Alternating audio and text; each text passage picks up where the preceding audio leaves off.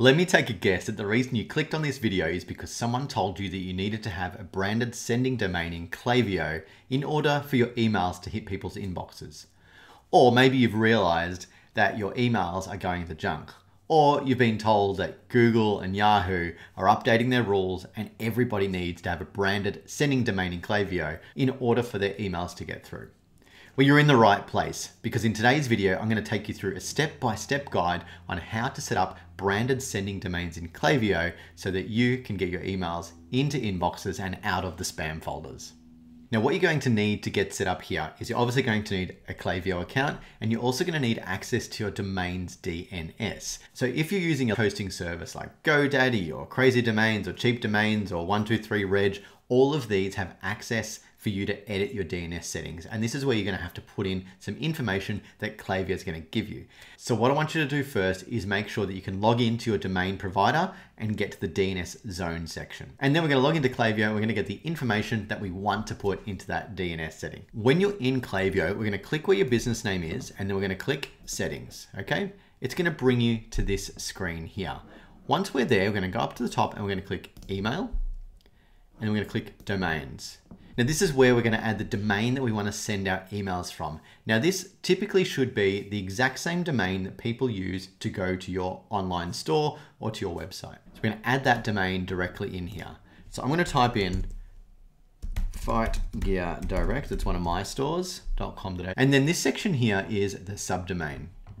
Now the subdomain is the part where when someone sends you an email, you're going to see at the top that it comes from someone at send.yourwebsite.com or email.yourwebsite.com instead of .klaviyo.com. Okay, so they know that it's not coming from a large email provider, it's going to be coming from your domain in particular.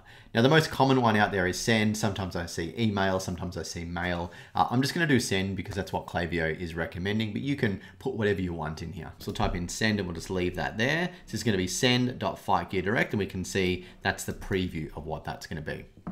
All right, so we'll go through, we're going to leave it in dynamic routing and not static. The difference between dynamic and static is the way that the IP addresses work. It gets a little bit technical, but when Klaviyo sends out emails, it sends it from thousands and thousands of servers or hundreds of servers. I don't know how many they got. And each of those is assigned what we call an IP address. Now, let's just say someone else in the Klaviyo world spammed and got blacklisted or whatever, that would actually impact that one IP. And if you're on the same server as that IP, you could actually impact that and have negative sending. Whereas dynamic means that your IP address will change over time, making sure that you don't fall trap to someone else's bad behavior. Great, we're now going to go through and click next. And it's going to ask us to select your DNS provider. Now, if you're any of these, it's going to give you instructions directly and a link directly on where to update the DNS. Now, my store isn't any of these, so I'm just going to click other, and it's saying log into your DNS account, select your domain, and then manage DNS record. So the DNS account was what I talked about earlier. The domain is what we've entered in there, and DNS records is where we want to add those things in. So let's click next, and it's now given us all the different records that we need to add in there.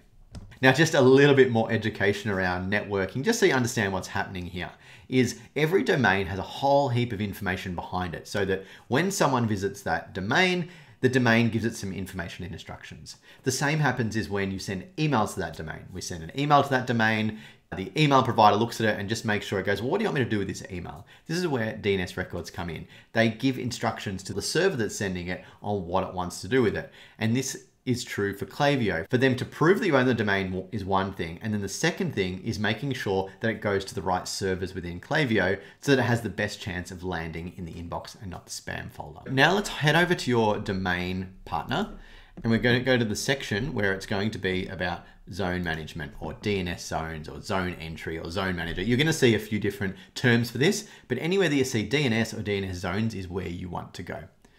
So if we go back to Klaviyo and have a look, it wants us to create these different record types. So one is called a NS record. In fact, there's 4 NS records, and then one is called a text record. So the NS record is telling Klaviyo that the send.yourdomain.com is going to go to ns1.klaviyo.com, and it does 4 different ones. And this just spreads the load across the servers. And then the final one here is the verification code that Klaviyo needs to show that you own that domain. So in order to add these in here, we'll go back to our DNS provider and we're going to create a record. We're going to choose the NS record. And if we go back to here, you can see what that means. The record type is NS. So we go back, we create an NS record, we click create record. This may be a little bit different for your domain provider, but the concept will be the same. So we're going to give it a name. And if we have a look back here, we can see that the host or the name is called send. So we're going to put that in there, send. So it's send.5geardirect, and then the host is going to be ns1.klaviyo.com. Okay. And we'll just make sure it has no space in it. And we click add record, and that's it. So we're going to go through and do that 3 more times, so 4 in total. And every time the NS record is going to change just slightly. If we have a look in Klaviyo, each NS record is different. So the second one is NS2, the third one is NS3, the fourth one is NS4. So we'll go through and add these additional records now.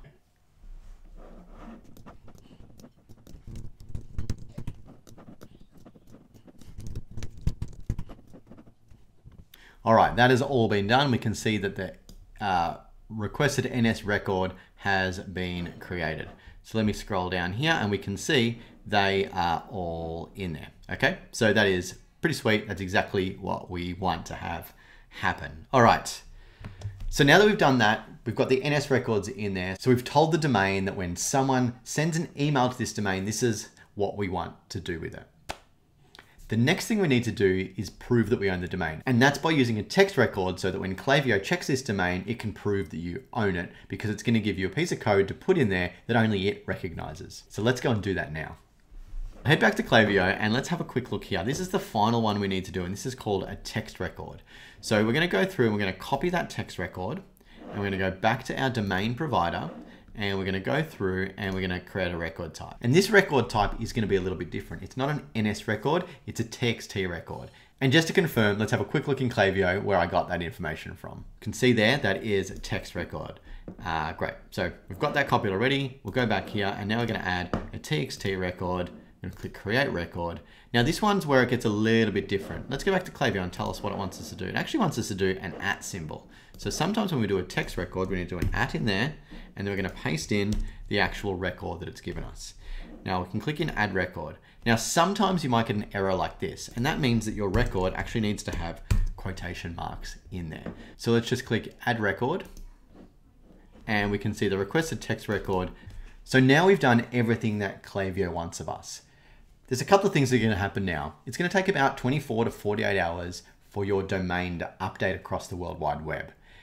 Once that happens, we then should be able to go back into Klaviyo and verify that this domain is working, and Klaviyo is going to give us the green light to say, yes, you own this domain. Yes, we can see the NS records and we are good to go.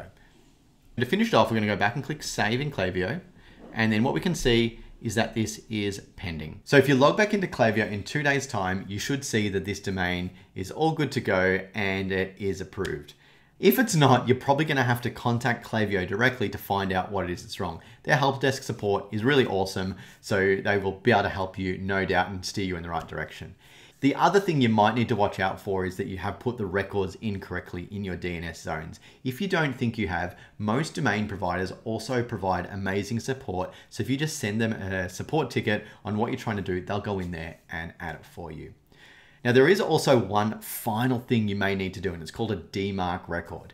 Now this DMARC record is something that a lot of people have been talking about. So I actually created a video for it specifically for Shopify, but the rules apply no matter whether you're using Shopify, WooCommerce, Wix, whatever website you're using or built it yourself, you can still use these exact same DMARC instructions. So I've got that video up here, so feel free to click that to watch how to install DMARC on your store. So you're gonna need DMARC as well as these branded sending domains. Make sure that your emails are out of spam folders and in your inbox. Now, if you like these videos, there's a lot more around me here that you can watch to help you not only grow your e-commerce store, send better emails, and genuinely just make more money online.